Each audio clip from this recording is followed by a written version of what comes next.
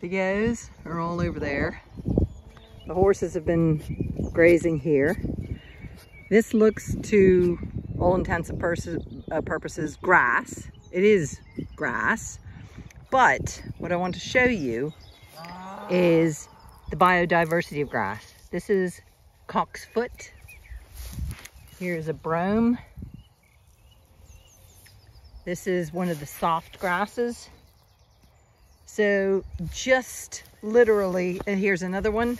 This is another grass down here. You can see with a different seed head. And this is another, this is a brome again. But you can see just from there, that's the edge here. There's 1, 2, 3, 4, 5. Oh, there's a 6th grass. 7th grass. So that's what biodiversity is yes, there's docks and thistles and buttercups, but there's clovers and trefoils and all kinds of different plants in here that the horses will eat. So you guys, we've got to go turn the horses out. They're waiting for their food. Yes. Yes. And the sheep, which are just over the fence, they've got biodiversity here. Look at that sheep. That's a patch of thistles. And she's eating the grasses coming out of it. And it looks like it's cocksfoot. Let me just check. Yeah, it is cocksfoot. Isn't that right? You're eating the cocksfoot. Yeah, you're eating the cocksfoot. And you like it. Look at that. And so many people say sheep don't like eating cocksfoot. Or orchard grass, it's sometimes called. So, all looking well. That sheep watching the dogs play.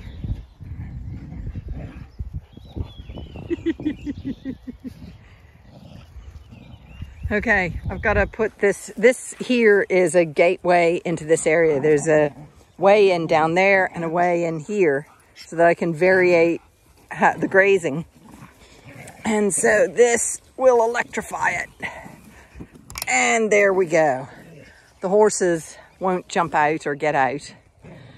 So that's kind of farming for biodiversity. Here's another variety of grass. See, this is a different seed head from the other ones I just showed you. So, and in here you can see that's dock. There's a clover. Let's see what else is there. There's a buttercup. Another kind of clover. Now, when I'm talking about different kinds of clovers, if you look at this clover, it's very dark. And this clover has a lot of white on it and has a different leaf pattern. So that's how you tell different clovers apart. Now, there are other ways, and there's a huge variety of hybridized clovers. But in this field, so there's a broad variety of white clovers and purple clovers in this field. But it's very hard to distinguish them. Other than, oh, and there's yellow clovers as well. So there's what I call purple and other people call red.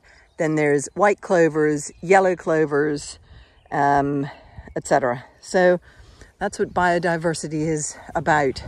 Look at that. There's some daisies. They're closed still because they don't want to open up until the sun shines, and the sun's not shining. So I'm going to go and release the horses, who will gallop all the way up to there and start munching when the time comes. You dogs are going to have to move in a minute. I don't often get to film the horses from this direction. I've got somebody opening there where they are in the shed. Here they come.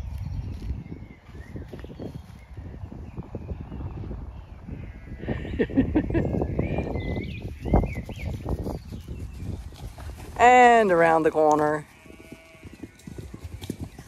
And up to the long grass. And heads down. Brindle, come back.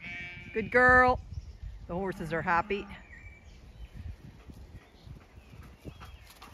very, very happy in the fresh patch of grass they have to graze. Miss DaisyRose takes a bit longer because she's crocked, poor girl.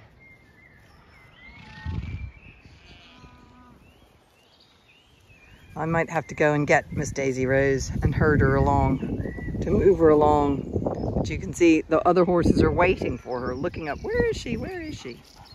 But they're trotting around in their lovely patch of fresh grass now. Grasshopper, who's very, very buddy-buddy with Miss DaisyRose, might well come back looking for her. So I'm gonna go and herd Miss DaisyRose on. Miss DaisyRose, you don't realize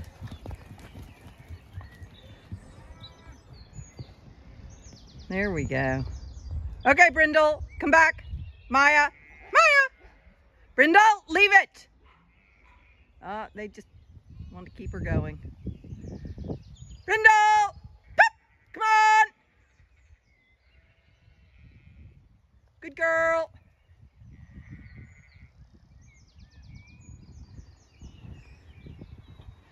Atta girl.